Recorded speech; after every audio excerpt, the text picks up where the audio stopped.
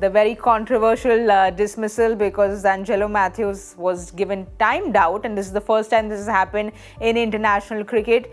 Lots of views, spirit of the game, whether it was right or not. Michael, we start with you. Firstly, let us know what the exact rule is, because for fans who don't know what this is, we technically don't know what the exact rule is. Yeah, I mean, first of all, can I start with the spirit of the game? Don't get me started on that, because every single team, and I'm not saying every single player that I've ever played with, but every single team that I played with and every single team that I watch breaks the spirit of the game every single day.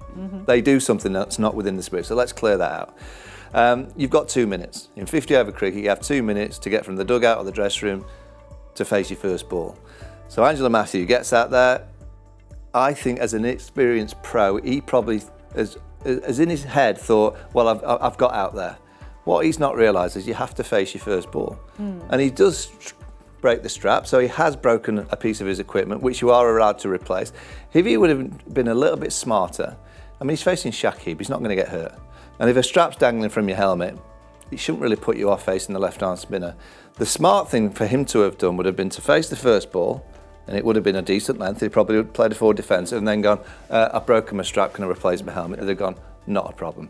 The fact that he didn't do that and the fact that he just walked away, yes, Shakib's going to get loads of people, particularly on social media, saying he broke the spirit of the game, it's a disgrace. He's well within his rights. It is the laws of the game.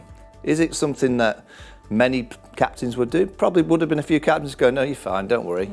But Shakib is in his right, it's the laws of the game. So I think Angelo Mathews had one of those moments that he's probably forgotten that you have to face a delivery.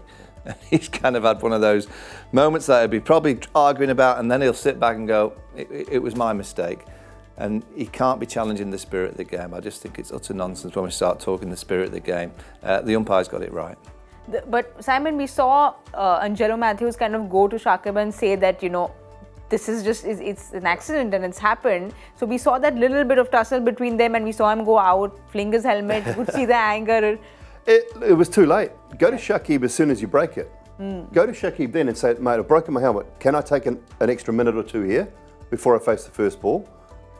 Go to the umpires and say, can I? If I can't, then that's fine. I'll face the first ball with the broken helmet and then I'll replace it. That's okay. Totally agree with that stance.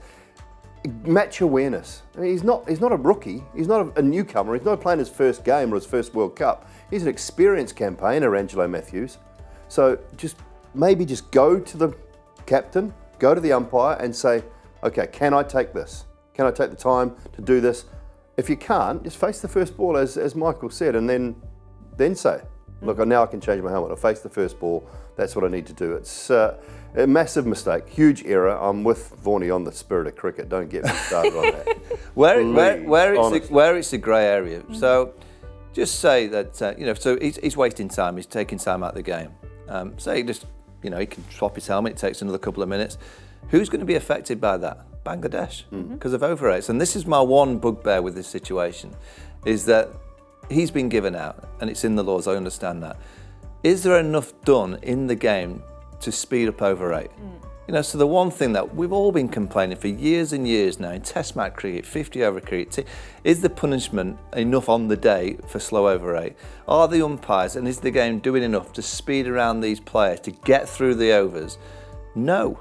Yeah, an incident like this happens and a player's off, out, get out of here. So there's a little bit of two kind of schools here that, you know, it's harsh on Angelo Mathews when you look at it just purely that he's been given out, timed out the first time in international cricket history. But I kind of go, yeah, you're out because it's the laws. But then I think, well, wait a minute, they're not doing enough to speed up the overrate. So, yeah, that annoys me. But you know, it's a talking point for many. You know, some will say that it's a disgrace. Some will say, like we're saying, look, it's within the laws. What would I have done as a captain in the heat of a battle against someone that potentially that I'd had a bit of a set to within the past? I would have been appealing as well. But you know, you all have taken your stance very clearly on the spirit of the game. But like you all know, the discussions on social media and generally in fans, there are very polarized debates on the spirit of the game. Is usually when there are dismissals which we don't see. Yeah. It almost feels like they've both been playing forever, and it almost feels like, you know, this is the first time it's ever happened. So there's this confusion because maybe he wasn't aware it was 2 minutes. Maybe he wasn't aware that, you know, he can call for the helmet, and maybe it's when he enters the ground when the time comes in to give him the benefit of doubt. Again, it's sort of, I mean, and he's not a rookie, you know, I mean, he's played so much international. If he doesn't know it's 2 minutes, there's something wrong. You know, there's a whole lot of things going on that he should have been thinking about, and he should know better. If he doesn't know, then he's not. You know, he's not thinking properly about the game. And look, he's given it a little pull and it's broken off. I get all that. Should he be allowed to replace it? Absolutely he should. But he's gone about it the wrong way. Yeah. He just hasn't gone about it in the right fashion. I'm pretty much convinced that if he'd gone to Shakib, Shakib would have said absolutely no problem. The fact he just walked off. But he didn't. He just walked off. Yeah. And you just can't do that. You can't do those things. I mean, a smart Angelo Mathews would have gone, oh, the strap's gone, and he'll have gone, Shakib, I've broken my strap. I'll face this first delivery, and then can I change my helmet? I will guarantee they'd probably have gone, I'll just change it now. Change it now. But because you've asked, the fact that he didn't ask, Correct. and he just walked away, there lies the problem.